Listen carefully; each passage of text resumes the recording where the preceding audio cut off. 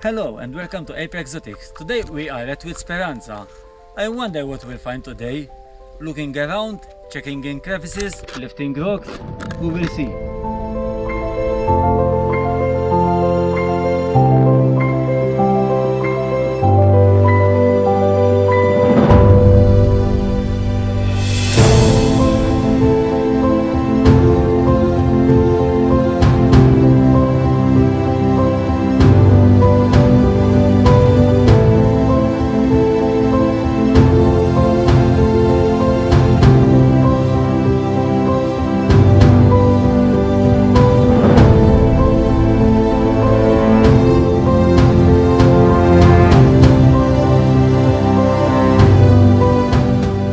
Let me talk a bit about this little body.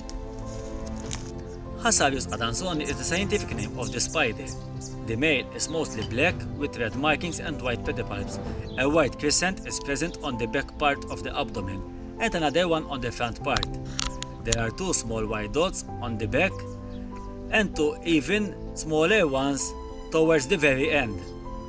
These white areas, especially on the pedipalps, have a mother of pearl like iridescence.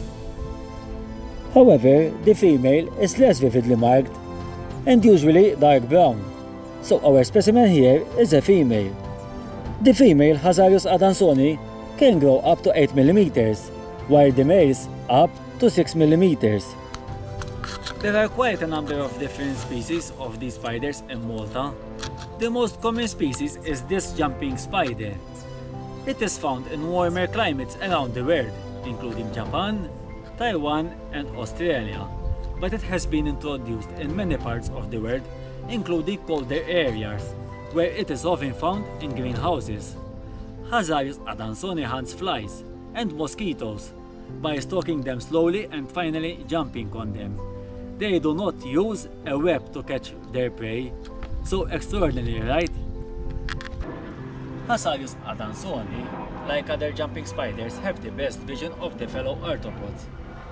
They have 4 pairs of eyes, some of which are sensitive to a wide range of rays, including ultraviolet rays. Reproduction involves an interesting courtship display consisting of dancing movements of the forelimbs, in which the male's hairs and colors are shown off to the female. It is thought that in at least one species, the female reflects ultraviolet rays before mating.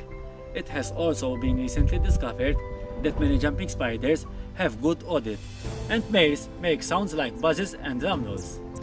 The female can lay up to 9 clutches. After mating, spiderlings can be up to 40 per clutch. This is one of the reasons why I like hairpin so much, because while I'm looking for reptiles or amphibians, I find other interesting creatures. Every time it is a learning experience. So now, like we always do, it is time to release our friend.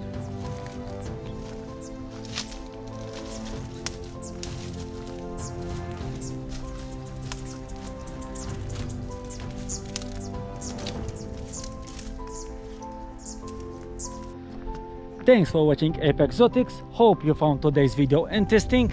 Please don't forget to subscribe and see you next time.